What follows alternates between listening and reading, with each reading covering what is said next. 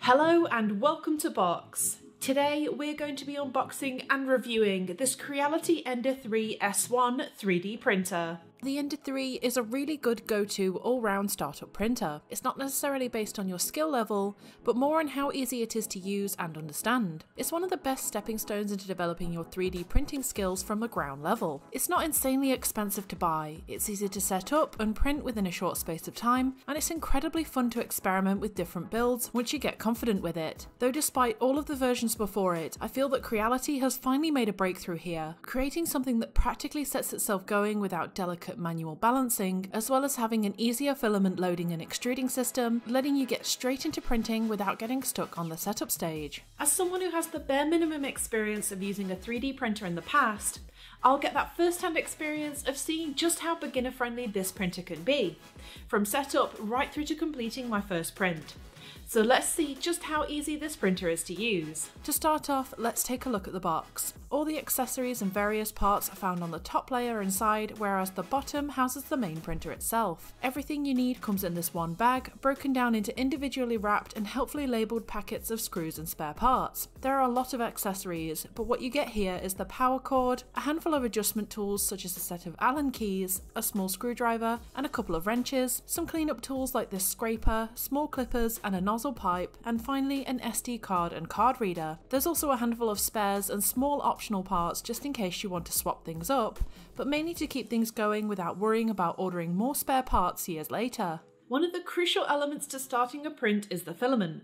Now you do get enough in the box to let you try it out straight away, but it's always great to find the right filament for what you want to make to get the best results. I'll be using the Sunlu 1.75mm PLA filament, which is great for a range of designs as it's on a universal spool size and gives you a pretty smooth, consistent finish. But no matter what type of print you have in mind, the Ender-3 S1 is compatible with multiple filament types, including PLA, TPU, PETG, and ABS, so you don't have to worry about being confined to a specific type or brand. Looking at all the parts laid out, setting it up can seem a little daunting, but it's not as complicated as you think.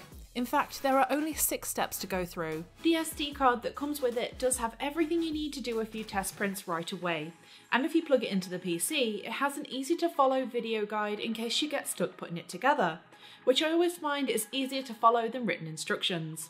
Luckily, the base and mainframe are already pre-assembled, so all you need to do is attach the frame to the base using the Allen keys and screws provided. Now it's just a case of attaching all the small parts, such as fitting the extruder to the X-axis arm on the mainframe, slotting the arm for the spool into the top of the frame which just clicks into place, screwing the cradle for the display on the side of the base, and slotting the screen into the holder. With everything in place, all that's left to do is plug in all of the wires from the frame into the X, Y and Z points on the base, making sure the extruder and filament dispenser is attached, and plugging in the power cable before everything is ready to get started. These steps are a little fiddly, and unless you're confident in doing so, I'd probably ask for a little bit of help when turning the whole machine on its side to screw everything together. But other than that, the whole process took as little as 20 minutes to put it together. Taking a look at the printer as a whole, it's a nice tidy unit. It's one of the cleanest designs that I've seen yet in the Ender-3 range, and it fits neatly beside my PC on the desk without taking up too much room. The printer itself measures at 622mm high, 453mm wide, and 487mm deep. For the available print space, you have a 220 by 220 by 270mm space to work with, which is great for a whole multitude of designs, from single prints to printing parts for a bigger creation. The print platform is made up of a solid steel sheet with a magnetic top that pulls away and sticks back down firmly, allowing for easy removal for cleaning or flexing to remove stubborn prints. There's an SD slot and USB-C connector on the front for multiple ways of loading print files onto the machine, and there's even a small drawer on the right perfect for storing any accessories or spares with the machine. Along the right hand side you get this neat little display with just one control knob to navigate the menus. I much prefer the full screen digital display here. It's bright enough to see clearly, full of simple commands with easy translatable icons, and it's got all the stats information I need to keep an eye on at the bottom of the main menu at all times. Turning it on with the switch at the back, it's now ready to start your first print.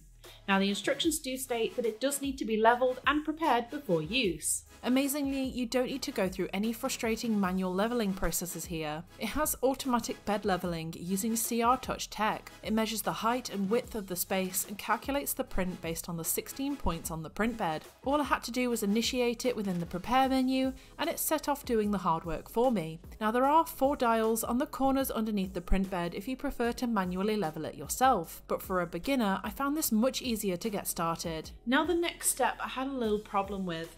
The nozzle needs to be offset in order to sit a paper's width above the print bed, completing the levelling process. I may have miscalculated just a bit, rushing into the next step and causing a blemish on the magnetic sheet. As frustrating as it is to make mistakes so early on, at least it was easy enough to correct by simply going back into the menu and adjusting the position slightly. I suppose it goes to show that carefully reading the instructions can go a long way. Adding to the whole beginner-friendly vibe, the SD card that comes with it has all the software and assets that you need to try it out without searching the internet first. Of course, if you want an element of surprise, you can just print one of the preloaded models from the SD card directly. But to get a better idea on what you want to do, inserting the SD card and installing the Creality slicing software lets you understand and hone the process much quicker. I know there are many other software options out there to choose from, and from what I can tell the most popular seems to be Cura, but having access to the specially designed Creality software that's built to work best with your machine makes the printing process straightforward. I was able to choose the exact model that I had, and it pre-filled all the information about it for me to ensure a perfect print every time. Opening the software, there's this great 3D example of what your print will look like before you set it going, which is essential when printing designs downloading from websites, or even trying out your own design that you've built from scratch. I love being able to move it about on the plate, alter the size, and most importantly, slice it and get an estimated print time before setting it to print. It also helpfully generates and saves the G-code to the SD card for a no-hassle, plug-and-play printing within minutes. With the nozzle and print bed preheated and my selected print loaded up, I'm ready to get started and see how well it does.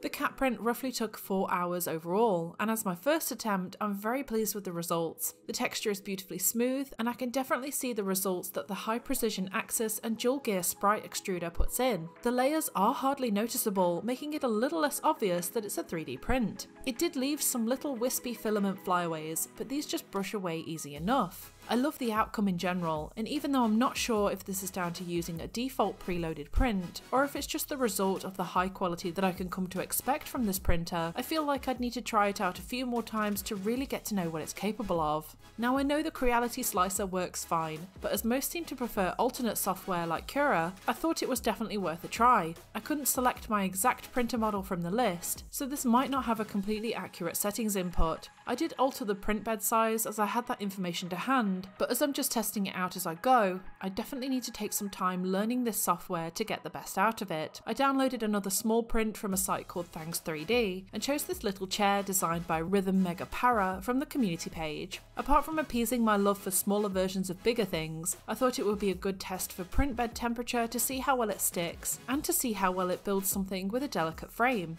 It says the print should take about 2 hours and 20 minutes, so let's leave it printing and come back later to see how well it copes.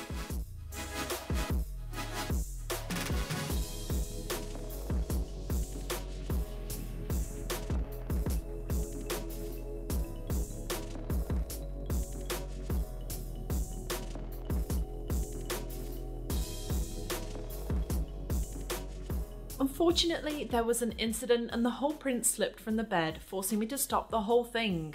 Assuming that the problem is that it's having trouble fixing firmly enough to the print bed as it gets bigger, I thought I'd correct it by upping the bed temperature by 20 degrees for a firmer hold. Setting the print going once more, let's see how far it gets this time.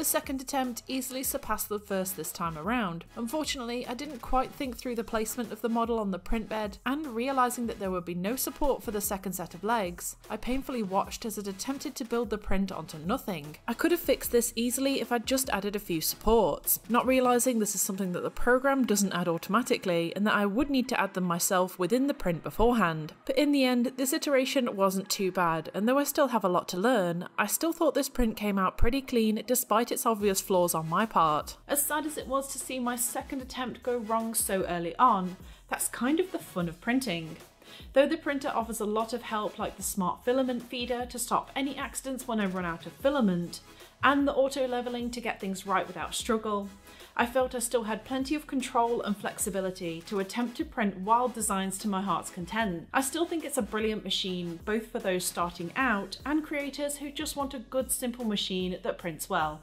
It's a solid, fixed unit designed to use it straight out of the box, best suited to printing fun designs and generally getting used to what a 3D printer can achieve. You couldn't really take it apart and upgrade certain parts of it when you finally reached its potential limits, and when you're ready for more complex prints, it would be much better just to upgrade to an intermediate printer. But for what it is, I loved how easy it is to understand and get started. Getting to know the terminology and basic rules of printing didn't require hours of research. It handed me everything I needed to know to make the next steps and fix any problems that arose when it happened. All I can say from my first experience with the Ender-3 S1 is how important it is to take your time, read each step and warning carefully, and let it show you what it can make with its pre-built models first, before jumping into crazy projects. For the more advanced creators out there, this is a beautiful plug and play tool. It's low cost, versatile in regards to filament types and connection methods, and has some handy features that jump over some of the well-known annoying aspects of 3D printing to get what you want in a much more efficient way. So what are your thoughts on the Creality Ender-3 S1? Let us know in the comments below, and if you like this video, don't forget to like and subscribe to Box, where we have plenty of hands-on reviews on the latest tech. And as always, thanks for watching.